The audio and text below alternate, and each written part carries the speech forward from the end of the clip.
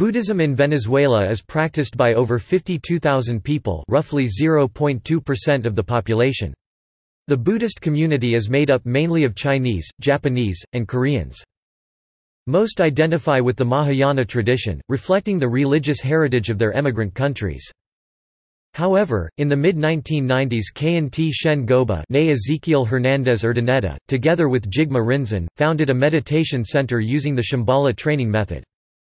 There are Buddhist centers in Caracas, Maracay, Mérida, Puerto Ordaz, San Felipe, and Valencia. See also: Buddhism by country.